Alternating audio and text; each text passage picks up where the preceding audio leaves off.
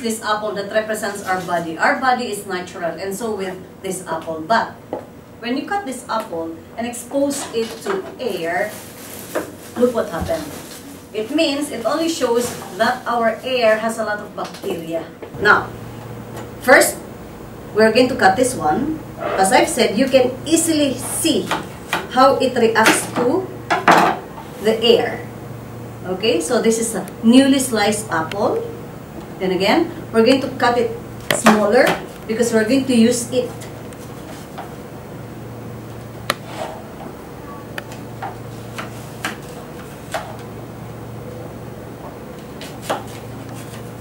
You can see in just a few minutes you have seen the changes of this color now.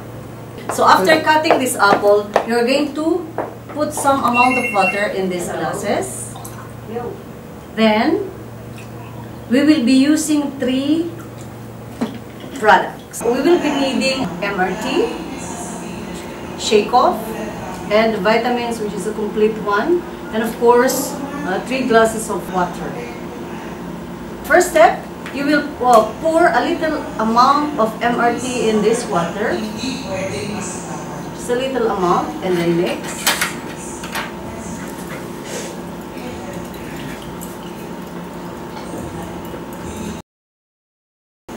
Again, just a little amount of our shake off.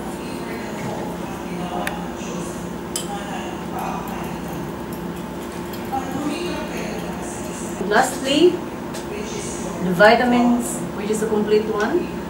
You can see this one in the market.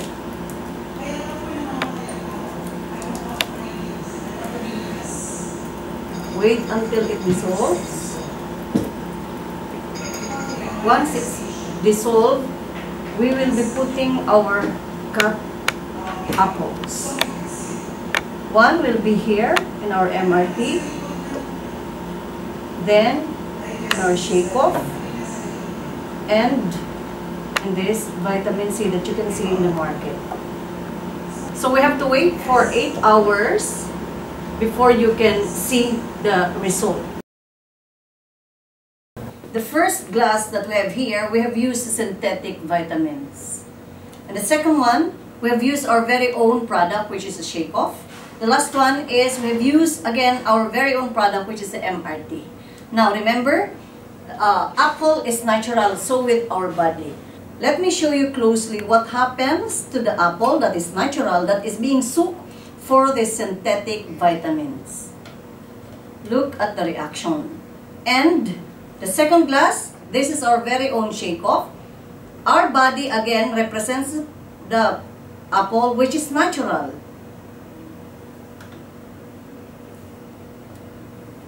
Lastly, our MRT, that is again soaked for the last 10 hours.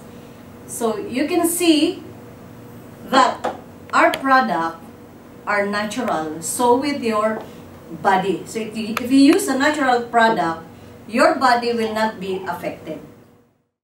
Again, our products are natural, so it preserves our body.